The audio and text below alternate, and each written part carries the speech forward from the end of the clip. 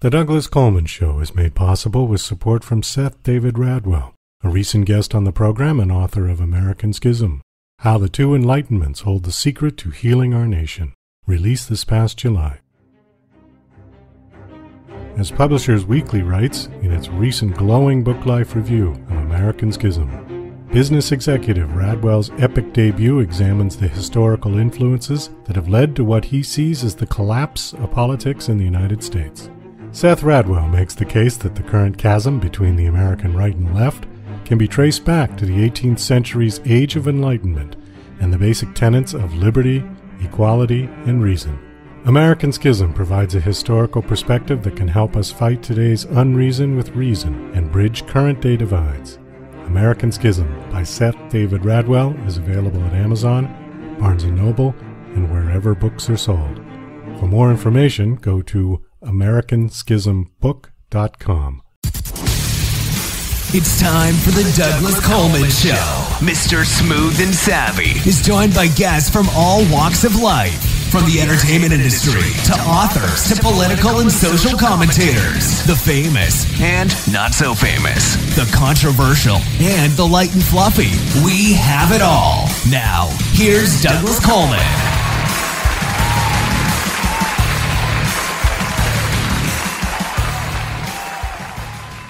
Okay, please welcome to the Douglas Coleman Show, J. Stewart Dixon. Hello, J. Stewart. How are you? Hey, Douglas. I'm doing really good. It's great to be here. Thank you for having me on your show. Well, thank you for coming on. I appreciate it. I got a real kick out of your book title, Spirituality for Badasses. And my producer and I both had a laugh on that. We thought it was great. I was going to say, good. Then I've done my job with creating a good title. I'm a little bit confused exactly about the book. The book is a guide to spirituality, but it's done in a more unconventional way, I suppose, for lack of a better way to put it. Yeah, it's in a genre. There's a genre of self-help books. It's called irreverent self-help. There are quite a few books in this genre, and mine is one of them. A couple of famous ones. Probably the most famous one is called by Mark Moran. It's called The Subtle Art of Not Giving a F-U-C. Do I need to spell it? There's a number of books that have decided to bypass the conventional feel-good, woo-woo, mushy vernacular and go for the jugular. And it took me a while to figure out that was my style as well. And there's quite a big audience for it because not everybody wants to read a dry and serious self-help book that is boring and filled with New Age pithy sayings. Well, it's true. And, there's so much variety as to where somebody might want to go when they feel a little bit lost and they feel depressed and stressed and they're looking for some kind of spiritual guidance. I mean, traditionally, people went with the Bible if they were Christian. True that. And, there's other religious practices and beliefs around the world. And then New Age came out. I would say probably in the 60s it really became more popular. But a lot of it, like you said, is kind of mushy and, meditate. Yeah. And people don't have time for it. There's another book out, a friend of mine, he wrote called Anti-Self-Help, which is, I think, similar to this genre. Yeah. I'm not sure exactly what genre his book is in, but it's very funny. And it's really all about sort of these people pretending to be gurus while taking your money, for their $3,000 a month meditation on the beach class. So he kind of dispels all of them. But give me a little bit of the backstory, your backstory, and how you got to the point to write this book. Because I noticed the book release date was January of this year. So this was a book born out of COVID? Yeah, I wrote it during COVID. Yes, I did. Okay. Absolutely. Was it a COVID-inspired book, or did you have this idea already to do it? I already had the idea. I had been involved in spirituality and writing for decades before COVID came along. My backstory and my background is fairly straightforward, fairly simple. When I was in my early 20s, I suffered from depression. And it started in college, really, where I just didn't feel like I belonged. I didn't feel like I fit in. I felt like I was born on the wrong planet. I was unhappy. I was miserable. The depression started out as a slow background squeak and turned into a full-on cacophony by the time I was in my mid-20s. And so I wasn't really, I was stuck between a rock and a hard place. I didn't really care for conventional therapy. I tried Prozac, and that made me feel like shit. And so I was like, okay, I'm gonna try these things in spirituality, see if there's anything to it. If not, then I'll go some other route. So I did, and I gave it a try for a few years, and lo and behold, I got some results. I had some epiphanies. I had some insights that I really liked and really that I benefited from. So I kind of went into, Douglas, I went into spirituality sort of kicking and screaming, but slowly I got my sea legs and became adjusted to it. I didn't get, I think part of the reason that I wrote why I'm interested in irreverent self-help is I didn't get involved in spirituality to become a teacher or a guru or a saint. I just got involved because I felt like crap, and I wanted a solution to that.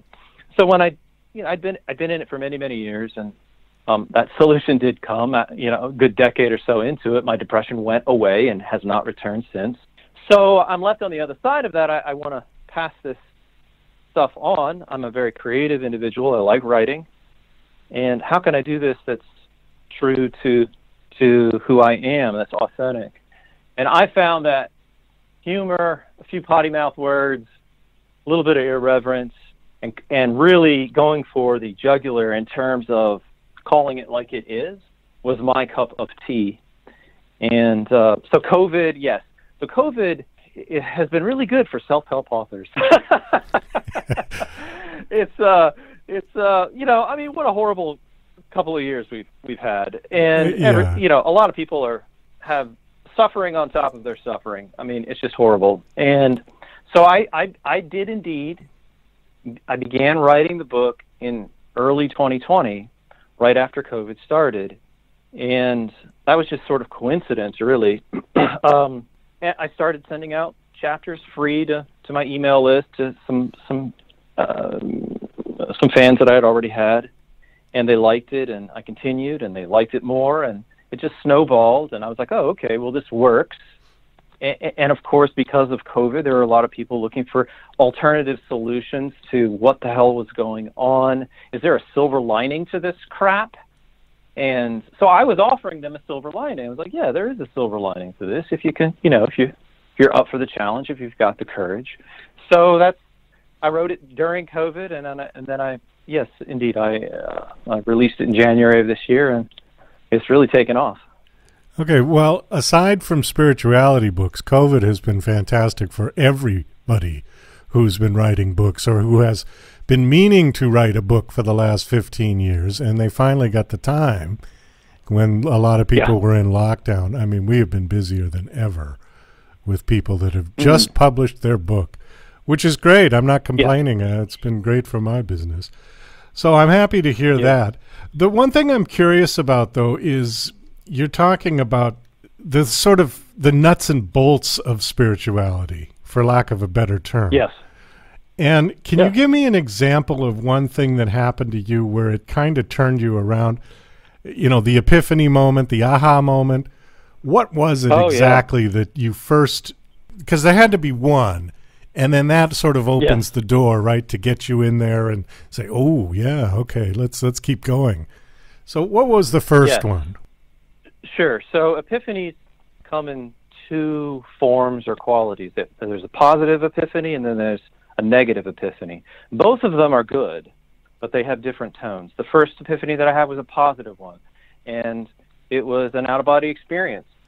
When I was in my college years and trying things and seeing if there is something to this whole spiritual stuff, I became interested in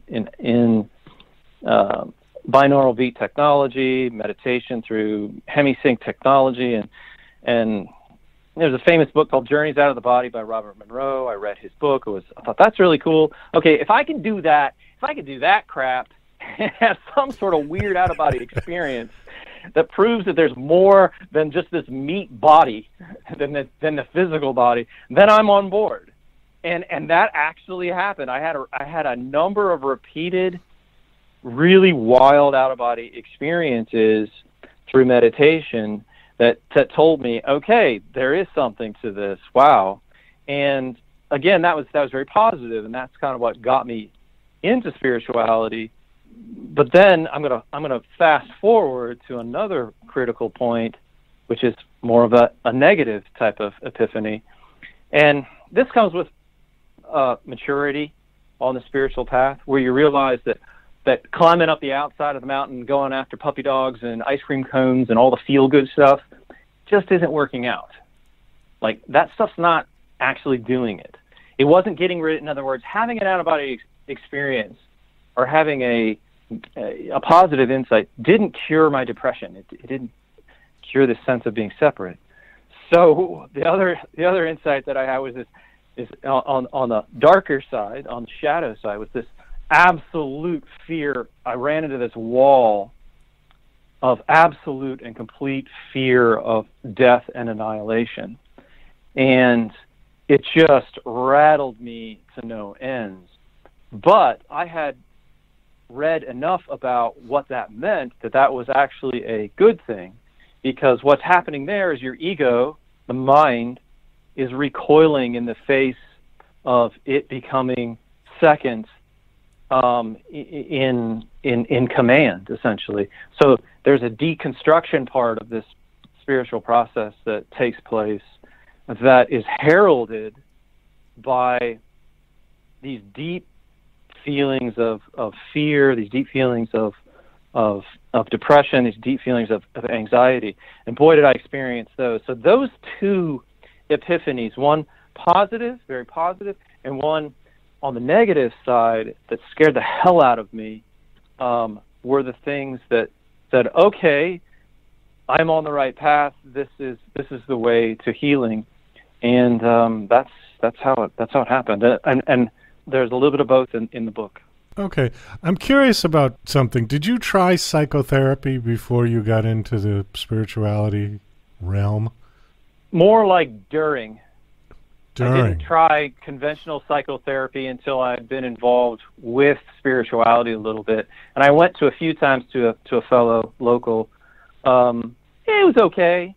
I think what I discovered with conventional psychotherapy was like it felt like it was addressing parts and pieces, but not the whole person, not the whole being. Because once I discovered that there is more to me than what appears on the surface, then I felt like, okay, there's a deeper layer here. And I actually got more psychotherapeutic advice from the spiritual teachers that I hung out with than I did from this particular psychotherapist. Maybe I had a bad therapist, who knows, or I just didn't give it a try. But I think the bottom line is I was fulfilled in the therapy area from the Zen teachers that I was hanging out with, from the non-dual Buddhist teachers I was hanging out with. Well, you brought up a good point, and this was one of the reasons why I asked that question, is because I have interviewed other people who have gone through extensive psychotherapy, and they said kind of the same thing, that psychotherapy only addresses the surface issues. You know, they talk about your childhood, they talk about your mother, they talk about what's going on in the physical world, you know, in your life right now, and what happened in your past. You know, if you were abused as a child, if all these different things, right, that are going to culminate into what you have become as an adult. And it doesn't necessarily jive, because people that I've known that have suffered from severe depression grew up as like normal, regular kids. They weren't abused, you know, they had loving parents, and everything was fine. They lived in a comfortable suburban house and went to school, and they were suicidal for many years. So it's... I was in that camp. Yeah, okay.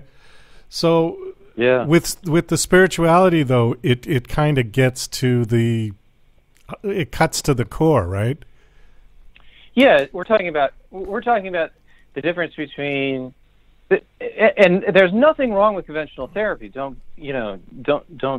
misconstrue what I'm saying about it. I think it can be very beautiful for a lot of people. That's absolutely true.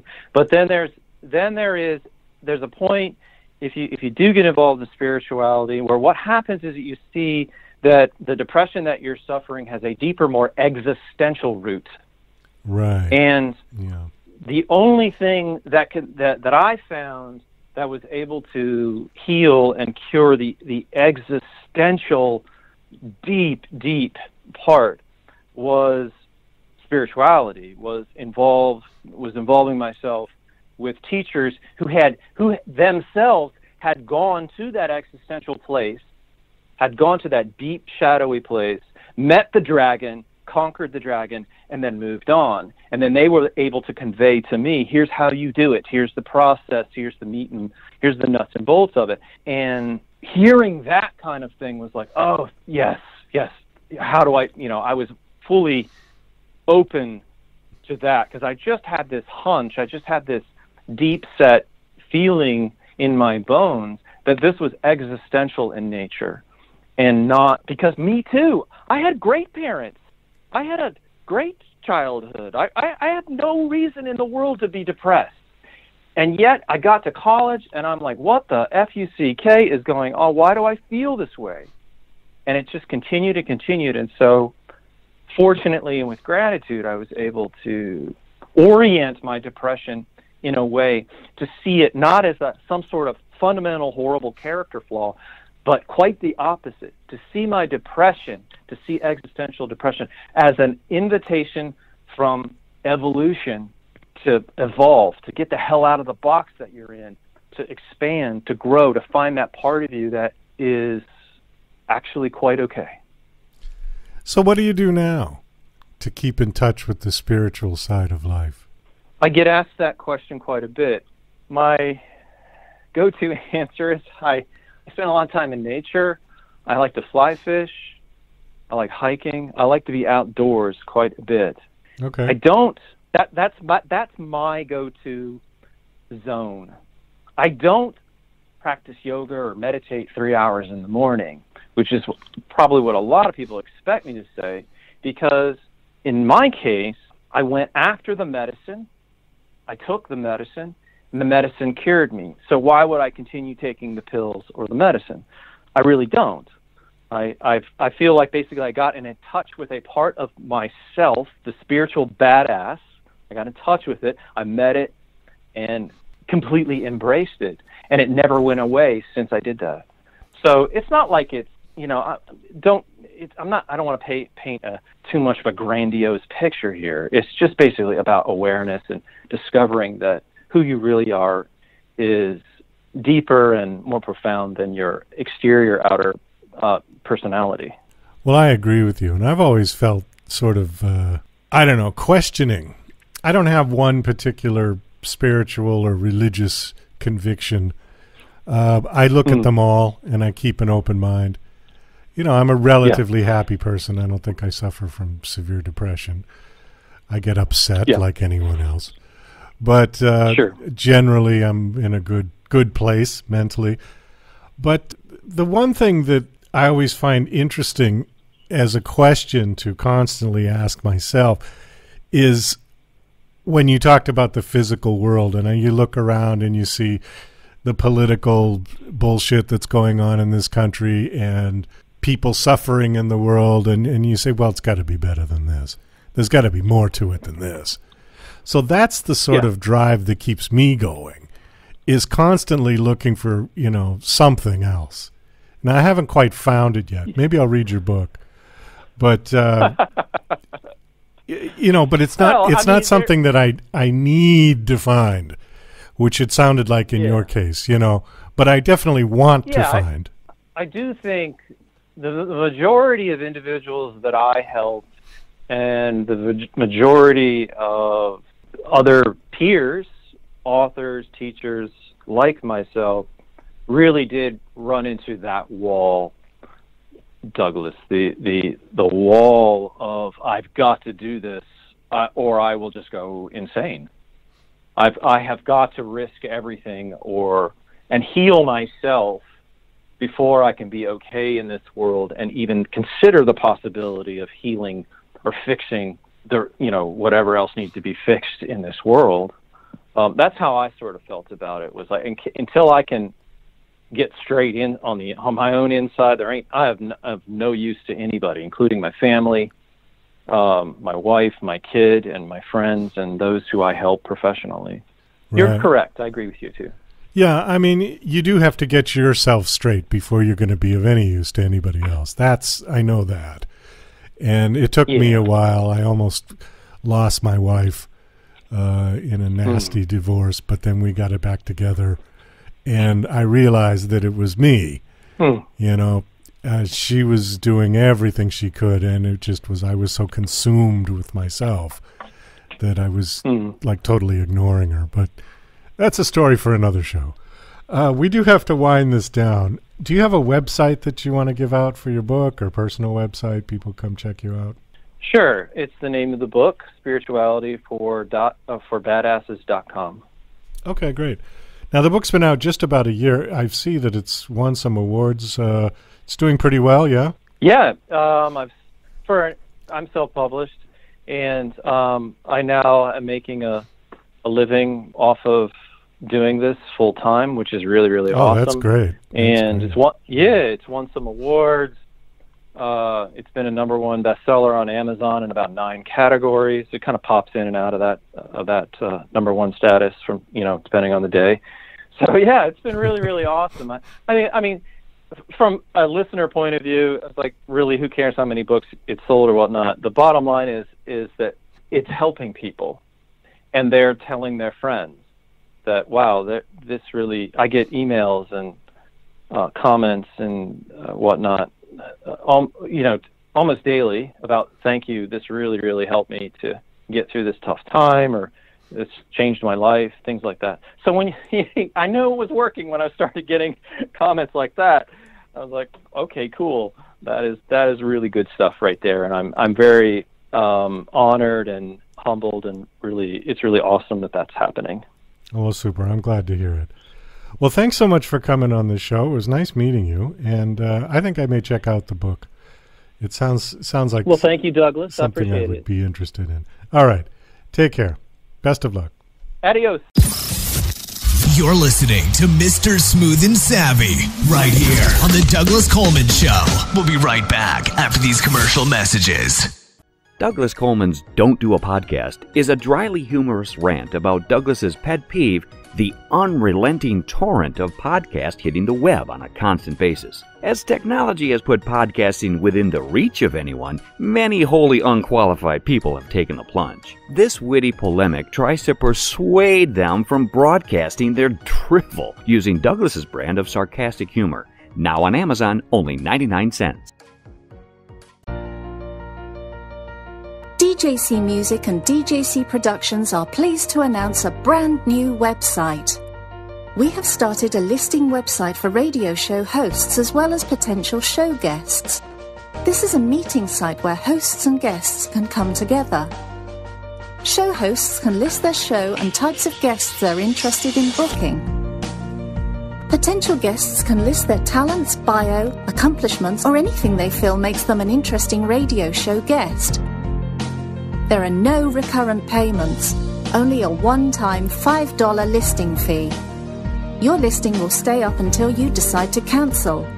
Previous guests of The Douglas Coleman Show are welcome to submit their guest listing free of charge. Go to radiohostsandguests.com. That's radiohostsandguests.com. Are you an independent musician? How would you like to have your songs played on hundreds of radio stations just like the one you're listening to right now? Join MusicSubmit.com and we'll promote your music to radio stations and blogs in your genre. It's free to set up your account, and we guarantee your music will be considered for airplay by radio stations worldwide. Why not sign up today? It's free. MusicSubmit.com. radio promotion for indie musicians. Hey, this is Ray Powers. Don't touch anything. You've got it right where you need it. Tuned in to the Douglas Coleman Show. You heard me. Okay, please welcome to the Douglas Coleman Show, Paul Donsbach. Hey, Paul, how are you? Doing good. Thank you, Douglas. Appreciate being on the show. Well, it's my pleasure. Thank you for coming on. So you've got a book out called Knights of the Lost Temple. Actually, it says Book 1, The Bronze Scroll. So how many books are there in this series? I have a co-author, and we're planning a 7-book series. We've released Book 1, and we're currently working on Book 2. Oh, I see. Okay. But you're planning for 7 books? Yes, we've got the 7 books pretty well sketched out, and we hope to release a new book every 6 or 9 months or so. Okay, let me ask you about that process, because I've never written more than one little book. So when you decide, okay, I'm going to do 7 books, how do you determine that it's going to take 7 books to tell all these stories? That's a good question. The series is about the different spiritual traditions in the world, the main ones, and so we spent time figuring out how many we thought that we wanted to explore, and so we came up with 7, which has some historical resonance. It's often viewed as an important number, and then we sort of mirrored that with the plot that we laid out, and it all came together pretty seamlessly. Okay. I got to ask this question because for the last 2 days, I've done nothing but interview people who have some connection book-wise or TED Talk-wise with spirituality in one form or another. And do you think COVID has inspired all of this with people? Because we're just getting inundated with this particular subject matter. I absolutely do, and I'm having a lot of conversations with people about this, and it seems to be a spontaneous activity. A lot of people are looking at this. In fact, I don't know anyone who isn't. And I think there's this experience all of us went through, I think really brought people together, and that we're understanding better how to connect with each other because we weren't for a while for our own health reasons. Oh, absolutely. And I mean, if there is a silver lining to be had with this misery that we've all endured for the last 18 months or so, I hope it is that. I genuinely hope it is. I'm not seeing any real results yet. It may take a little while, yeah? I certainly am not seeing anything from the government side, but I kind of don't put spirituality and government in the same box because I think they're disconnected. So sometimes our institutions are the last to get the memo when something's going on in the world. But it does seem to me, and everyone I talk to, is that there is some movement, and I think people are exploring that side of themselves and their relationships, and that's what in particular we wanted to write about, is that interesting dynamic between your relationships and what we call the divine, and is that a relationship itself? And I think most people feel that it is. Okay, so your book series is not necessarily preaching any particular road to spiritual enlightenment, right? Or is it? No, not at all. It's an exploration, and we actually started out with extremely modest ambitions. Our first book, we based it on an unsolvable mystery because we viewed that as a metaphor for our times.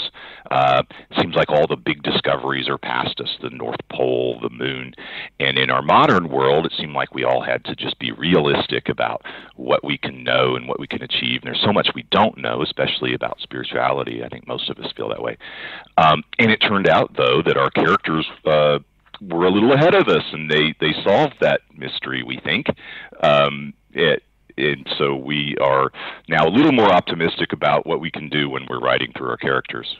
It says based on a true story. You want to give us a little quick blip on the true story, what it was? Absolutely. There's a Dead Sea Scroll known as the Copper Scroll, and it's quite mysterious because although the other scrolls are all made of papyrus or leather, this one's actually made out of bronze. And the reason they call it the copper scroll is they took a while to get it tested, and at first they thought it was copper. And bronze is just copper with a little bit of tin added. And it's surprisingly, it is a treasure map. But no archaeologist, historian, or treasure hunter has been able to figure out what the treasure clues are, and so that's what we based it on, thinking this was an impossible mystery. And to our surprise, the characters started figuring it out. Just for people that don't know, what exactly are the Dead Sea Scrolls?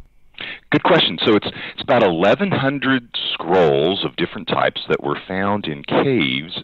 I think it's 11 caves near the Dead Sea, and the Dead Sea borders Israel and Jordan, and very low elevation. I think it's actually the lowest land surface on the planet, and very dry, very hot.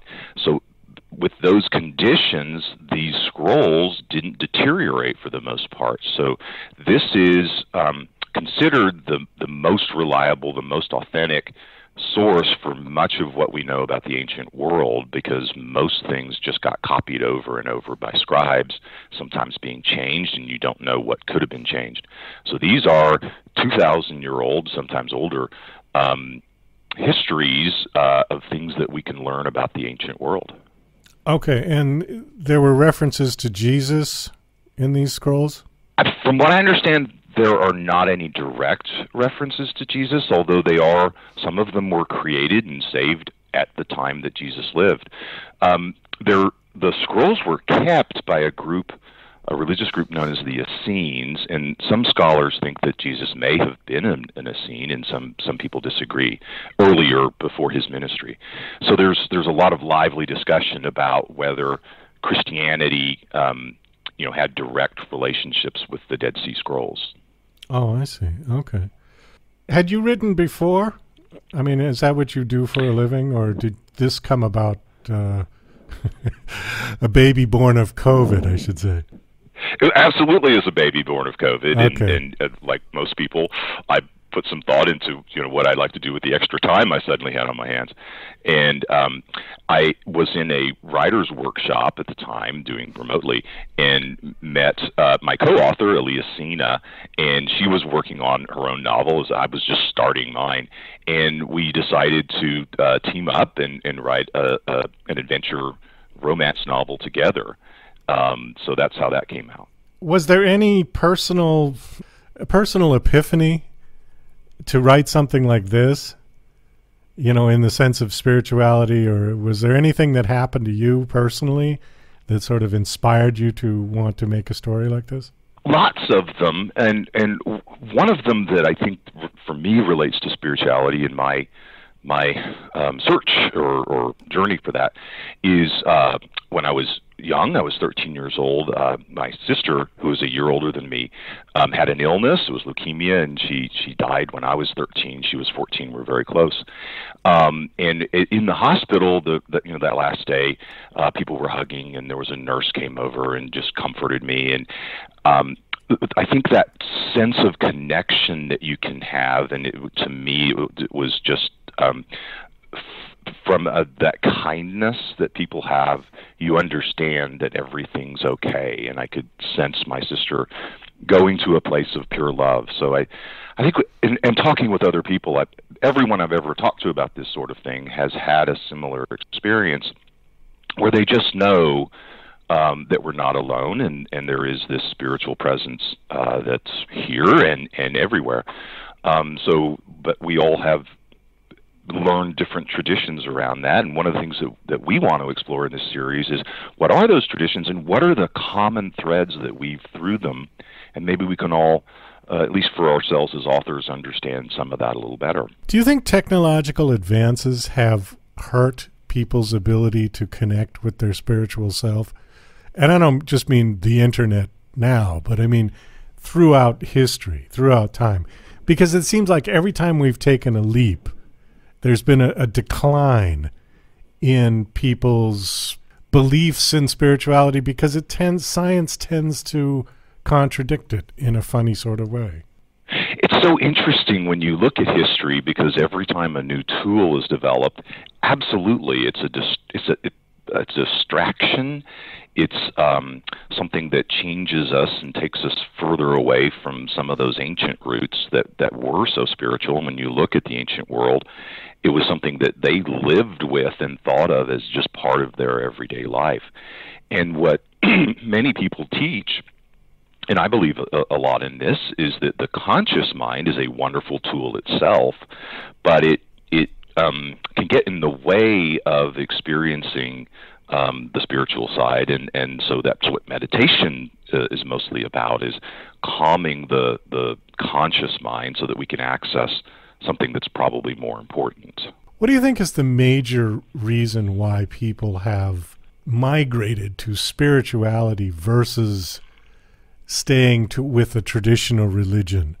I mean, not all people, but there have been a lot of people who have shifted.